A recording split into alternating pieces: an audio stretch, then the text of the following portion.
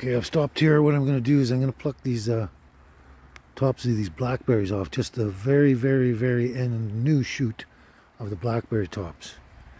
Just the very, very end new shoots. There, like that one there, yeah. Just those very end shoots. Gonna bag them here.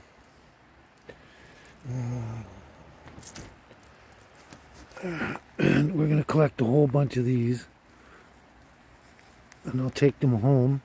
And I'll show you what I'm gonna do with them when I get home. They're just all the youngest tops there that are coming up. Just those very young, the very end top piece that just shooting out. There's like thousands of them here right now. They're everywhere. It's just starting the new flush of blackberry bush is what it is. So we're just going to pluck these all off. Yeah, just like that. And I'll show you what we do with them. Yeah. I also got to keep my eye on those dogs. So that's what we're going to do. I'll grab a whole bunch of these and we'll go home and I'll show you what I do with them. Ciao for now. Well, we just came back from a little walkabout. Look at those little legs. She got all wet. Look at those skinny little legs. Look at the skinny little legs. Isn't that cute? That's cute. Alright. Everyone in. Ciao for now.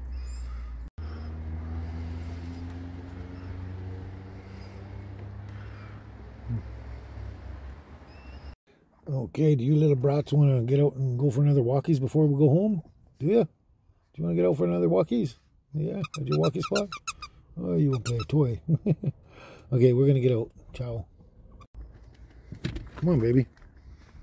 Come on. You're going to take your toy, are you? You're going to take your toy, are you? Why? I don't know. Nope, you dropped it. Good. And here's the munchkin. Here's the munchkin. There you go.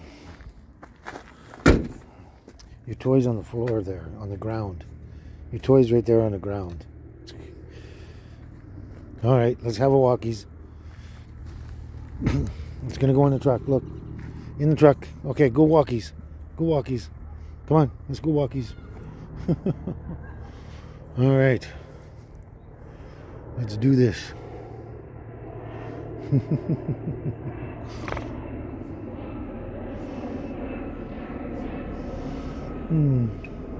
Ciao for now.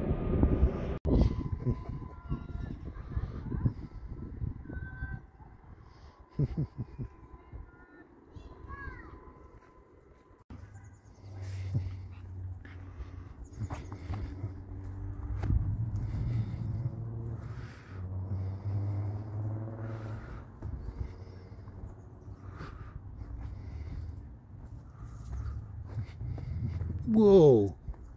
Didn't see that step.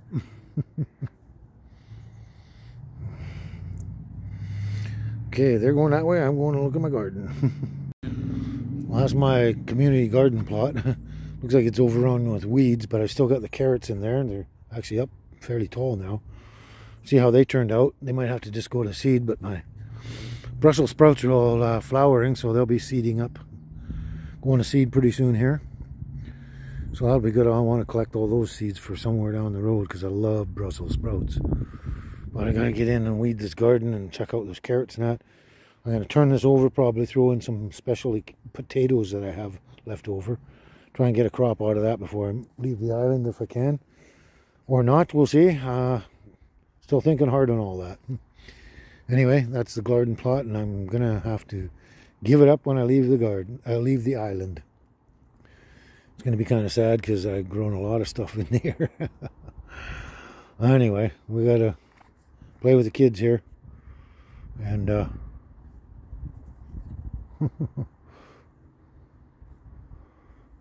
then give me a final walk today. And then we're going to head off back home to the camper and the campsite. So we'll finish up the walkies here and take you back to the campsite. Ciao for now.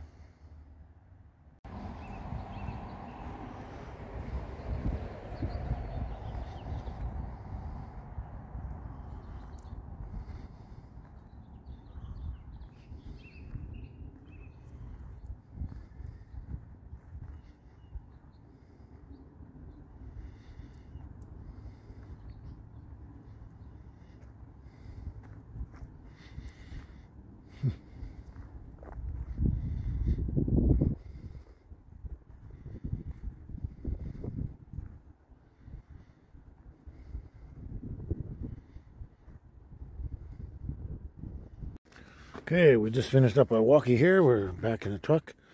Look at the little skinny little legs. Look at skinny little legs. It's so wet out here. Yeah. Okay, we're going home. Ciao. I was just on my way home and I saw these mushrooms at the side of the highway. At the side of the road, I should say. In the back country, anyway. I had to go take another closer look at these suckers. So, okay, I know exactly what these are.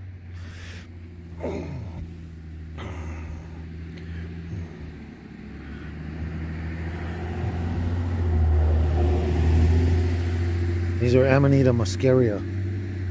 You know those bright red ones with the warts on top? That's what these are. These are Amanita muscaria. And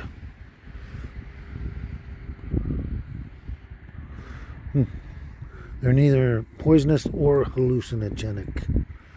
I've eaten tons and tons of this stuff and never gotten high and never died.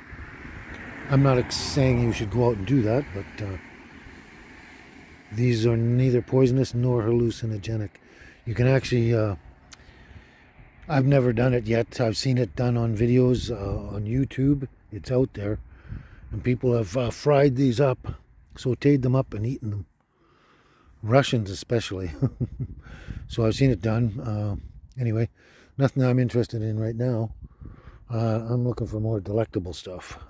But I just had to check them out because I love my mushrooms. Okay, ciao for now.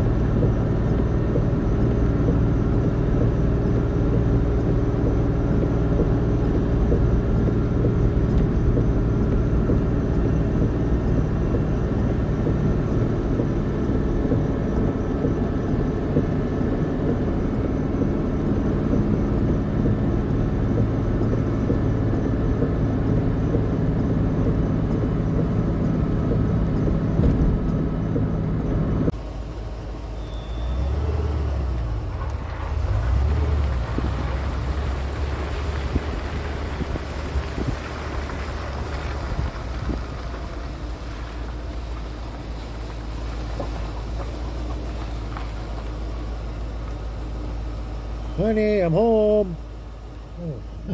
Oh, my honey's right here. My honey's right here and my sweetie. My honey and sweetie are here. Oh, okay. Let's get out then. Get out and go home. Ciao.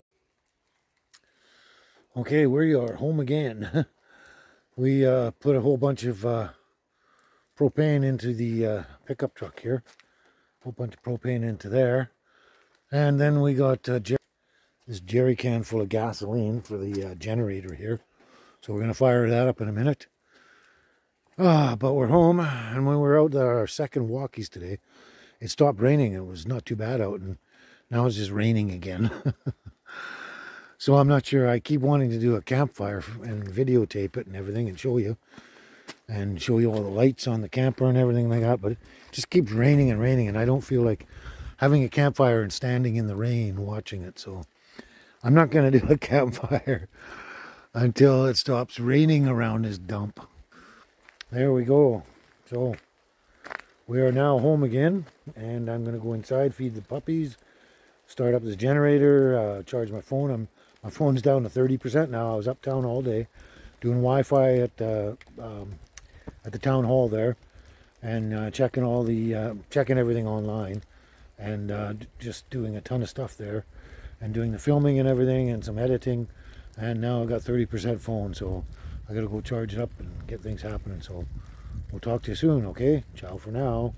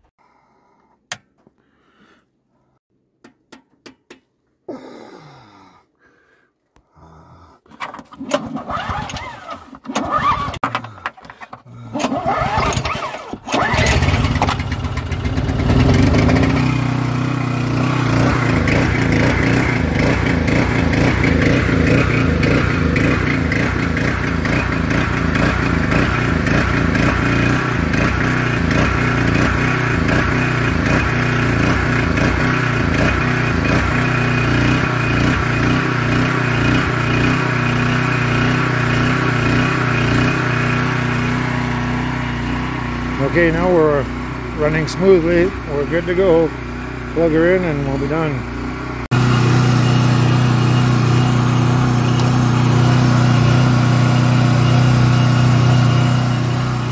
There, we have power inside now. Wow.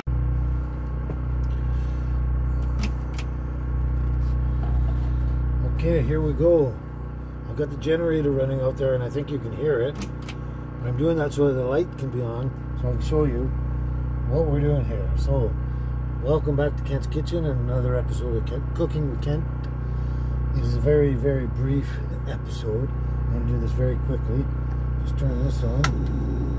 So what I've done is I brought all those blackberry little shoots, just the very, very tip of the runner shoots. Those suckers that run out and start spreading out. You just take the very, very, very end succulent shoots, no extra leaves or stems or anything, just all that. Now what we're going to do, okay, we're going to throw them all in the pan like there, like that. There's a piece there. Get that a little warmer. Make sure it's warmed up a bit. Get this over here. I'm going to heat it up real quick here. Make sure it doesn't burn here. So what we're going to do, put about 2.5 tablespoons of water in there.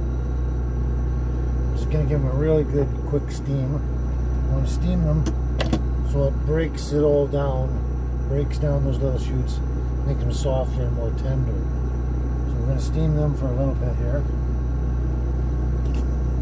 That'll work. So, see how we go. Well, the water went really fast. Went really fast. So what we're going to do, I'm going to turn that down a little for one. Throw a little more water in there. Yeah. A little more of the steam.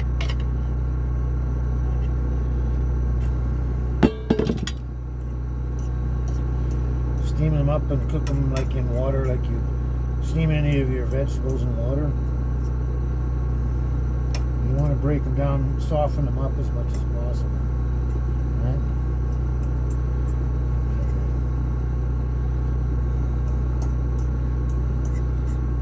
Now a little bit more. I want to really soften these up really good.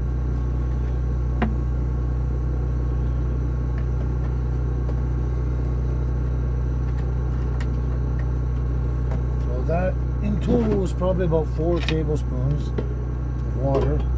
Let them heat up a bit there. I've got everything up in my cupboards now, so they should be for traveling. There's some of that. Oh, we're going to put a hint of this on there. And a little bit of that, I guess. That's about it. That's all we need. Okay, here we go. It's been all steamed up real good now.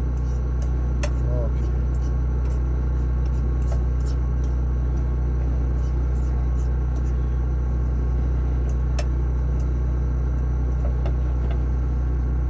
Now get that water to just evaporate completely off and steam everything up really evenly. So everything's really softened up, extra soft. It's actually taking a little longer than I thought it would, but that's okay. Sometimes the slower the better. Most of the time, slower the better.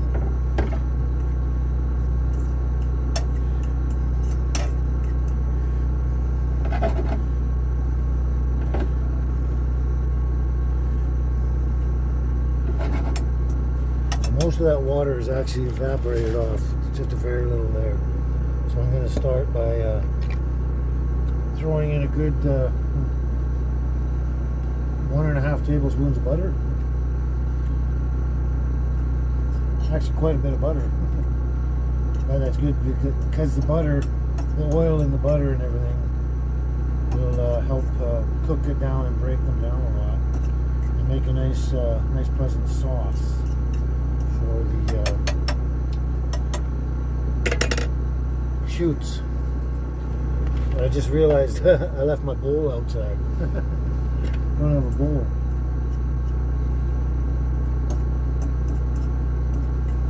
Okay, so I'm gonna let that cook down a little bit. Turn it down just a bit. Obviously some good organic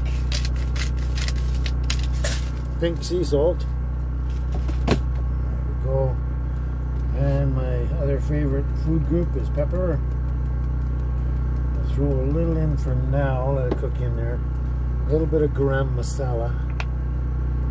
Garam masala, just 4 taps of that. And just a very, very small hint of this roasted sesame oil. Man, I had a brain bubble there for a second. Just 5 drops of that, and that was about it. So we'll let that cook down a little bit. Evaporate all the water out of it. So it's just a nice buttery sauce with vegetable. So a little more pepper. Now the only other thing I would have done was I would have got garlic and put some garlic in there. But I just want to do this and see the flavor of the vegetable itself without overpowering everything too much. So there we go.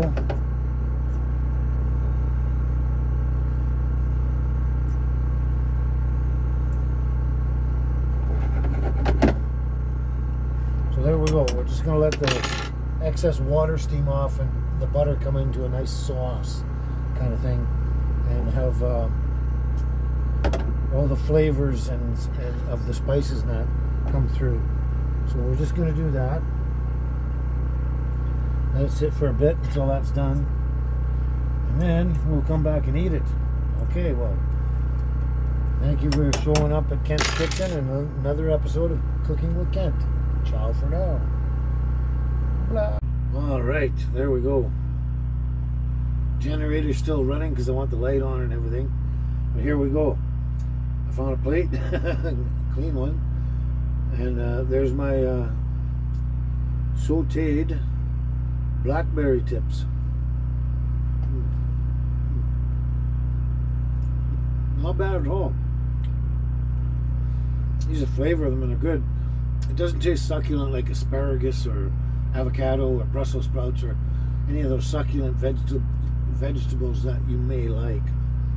It tastes like kind of like weeds and vegetable matter and stuff like that. It doesn't taste bad at all. It tastes good. And the thing is you know, you don't have to eat this stuff all the time, all this foraging I do. But the thing is, in a survival situation, there you go. This is really healthy and it'll keep you alive for a long period of time. And I could have got some stinging nettle out there. I could have got some more salmonberry flowers, wild rose flowers. I don't know if they're available yet. A plantain, dandelion. I could have got all that and thrown it in here for color and everything in the extra nutrition. But I was just showing you what you can do with the blackberry shoots right now. And they're actually good. I'm actually enjoying this.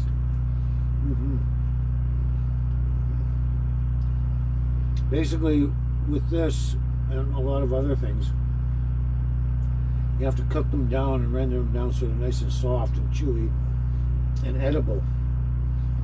Otherwise, they're just tough and green. But no, this is really good. I'm going to really enjoy this. And just another part of the foraging and staying alive.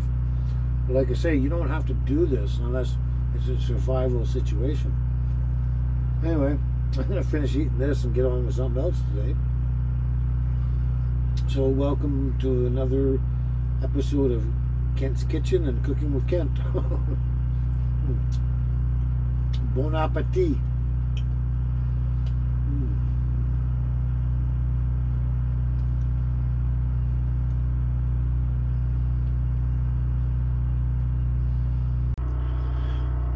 Poor little munchkin. She's had a really busy day. Really busy day. Yeah, look at that, eh? Yeah, she's so flaked out. Okay, let's get on with things. Ciao for now.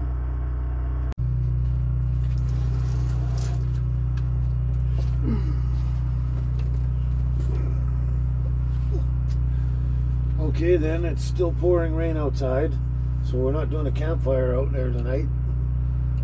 There we go, lights, we have light. We're not doing a campfire tonight, it's just pouring rain. I don't want to stand outside while the fire's on. It's just not fun to enjoy. Two puppies are all flaked out, so I've had dinner, they've had dinner, we're all doing good. So yeah, no campfire tonight, so I'm just gonna say adieu for now. Anyway, so thank you for hanging out with Baby and me and Angel and Tiny House on Wheels. So I'll talk to you probably tomorrow morning. Ciao for now.